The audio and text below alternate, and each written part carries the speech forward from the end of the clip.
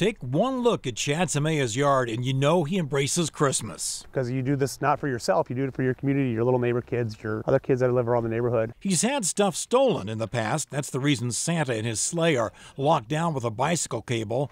But this week the Grinches of Watertown went way too far. Actually, I came outside to check on the truck, something in the truck, and I came out and I noticed my fencing was all knocked over. He discovered light cords had been cut on some displays, and the big ticket item, You can see the X. I mean, it was just sliced and sliced. an inflatable Dino the dinosaur, had been sliced up. We moved the dinosaur from up by the house because the little boy next door, Dylan, who is 3-year-old, he loves his dinosaur. Chad's display was one of 4 hit Monday night and one of 9 in the past week in this Carver County town of 4,000. Cutting the lights and slashing the inflatable. So it's a concerted effort. It's not a random act of vandalism. Mayor Steve Washburn told us the city's now offering a $500 reward Correct.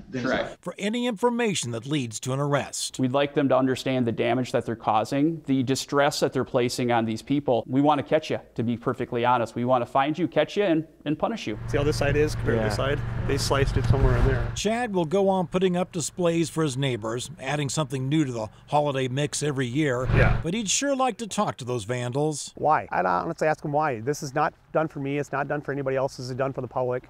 Why are you destroying things that, we do for the people around us? Now, Dr. Seuss might say it's because their hearts are 2 sizes too small, but it's more likely something with their heads, not thinking through the cost of replacing those displays. So if you know something, call the Carver County Sheriff's tip line or use their online tip form. We've got all that info for you on the Watertown Grinch story at KARE11.com. Back to you, Julie. I agree with you. And I agree with the man who put up that display, too. You do it for the joy of people who drive by, for other people. So hope they find them. Thanks, John. Well, breaking the last hour.